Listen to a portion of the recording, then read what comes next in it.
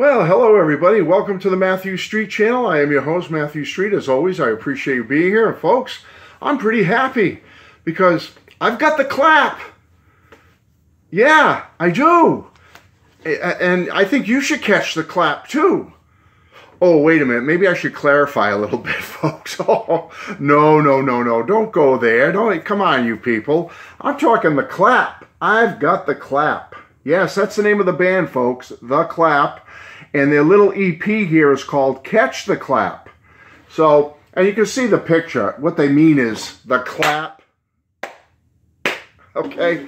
Get the clap, catch the clap, okay? Come on.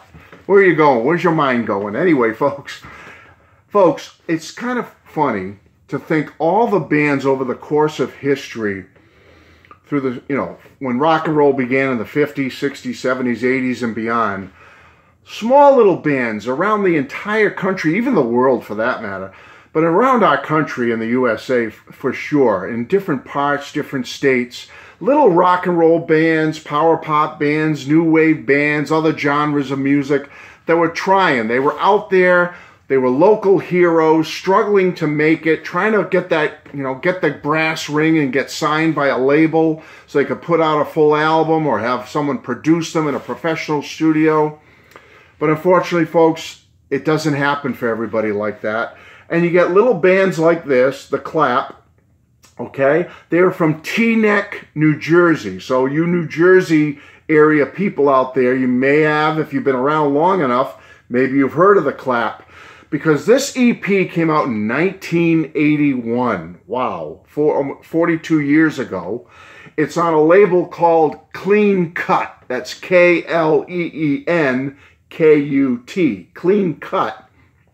So I'm sure it's a small little local label out of the Teaneck, New Jersey area, who maybe a small little studio that these guys put their money together. They went in, they recorded this little 5-track EP, hoping maybe they could sell it at shows or perhaps get it in the hands of maybe a record producer or a label president and maybe sign them. But I looked everywhere online, folks, and I could not find anything, any more information about The Clap other than I could dig up from talking to my friend Alan C. Records, who passed this along to me. Alan's from New Jersey, and he had an extra copy of this EP, and we exchanged VCLT on occasion, so he gave this to me. And I was so happy he did, because this is a cool little collectible. This is one of those rare little slices of rock and roll, new wave pop that you're just not going to get anywhere anymore. It's, lost through the mist of time. So to me, this is a rare little rock and roll collectible.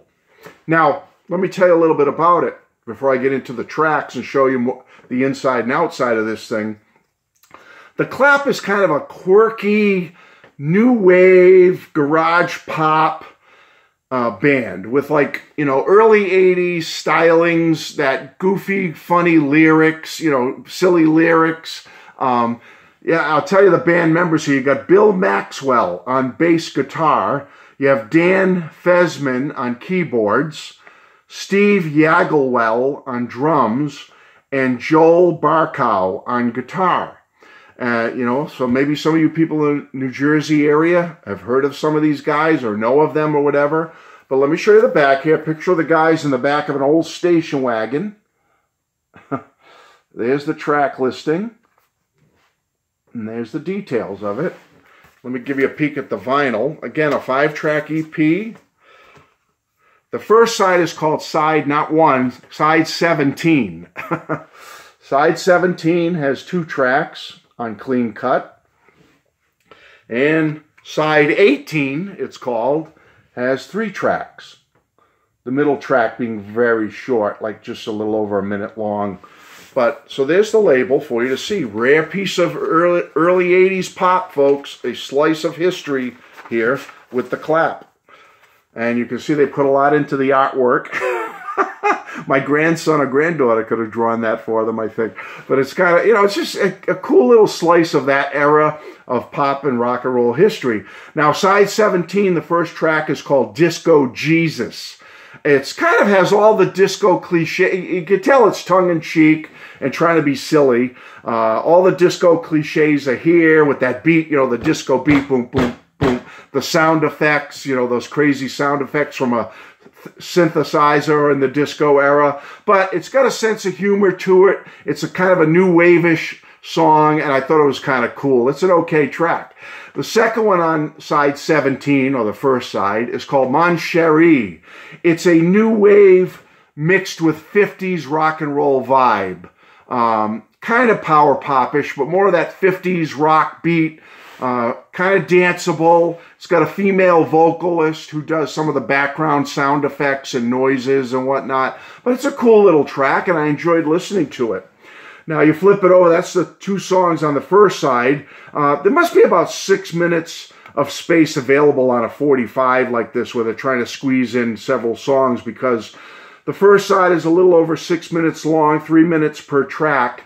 And then when you flip it over to the second side, or side 18 as they call it, there's 3 tracks. 2 of them are a little over 2 minutes long, and then you have the middle track, which is like a little over a minute. So you're getting about 6 minutes per side. Now, on side 18, or the second side, it kicks off with a Kinks song, All Day and All the Night. And it's a very solid cover of the song. It's kind of pop mixed with new wave. It's got that early 80s vibe to it with some synthesizer, you know, that type of thing. Pretty good. The second track is called Bourgeois or Bourgeoisie or something like that. I can't pronounce it. It's a fast-paced early 80s pop song. Very short, very fast-paced. It goes by quick. And then the final track on this EP is called Troubled Hearts, Troubled Minds. This is probably my favorite on the EP. It's a mid-tempo power pop song that then picks up towards the middle of the song, goes back to that mid-tempo again, and then picks up again at the end. So it kind of goes back and forth. And it's a good little track. I enjoyed it. The whole EP is good. It's like one of those things that's unremarkable. You know what I mean? It's not something like, oh my God, this is the greatest thing I ever heard. It's a good little solid EP. Definitely from its era, from its time, early 80s. But it's a solid little pop, new wave EP from a group that's been lost through the mist of time. The Clap is just, you know, it's just gone. I mean, I can't find anything on these guys. It's somewhat lo-fi recorded, but not in a bad way. You can tell these guys went into this studio, Clean Cut Records. I don't know where they were, you know, out of, like I said, Teaneck, New Jersey. So they did the best they could on this home recording. It's lo-fi, but it sounds pretty good. It's of its time. As I said, unremarkable, but good. Early 80s pop rock. But it's a good little EP, especially for collectible purposes. I love having stuff like this, because this is stuff that once it's gone and lost through the mist of time, you'll never see this kind of stuff again. You know, it's just gone. So thanks to Allen C Records for turning me on to this EP. Folks, you can go look for it. I'm sure maybe it's on eBay or, you know, Discogs or one of those things. Or, hey, if you're buddies with Allen C Records, you can reach out to him. Maybe he can find you a copy of it down in New Jersey somewhere. All right, folks, that's it. Just a little slice of rock and pop history here from New Jersey. The Clap. Catch the Clap. 5-track EP. That's it, folks. Thanks. Hope you enjoyed this little rock and roll history lesson. Bye-bye.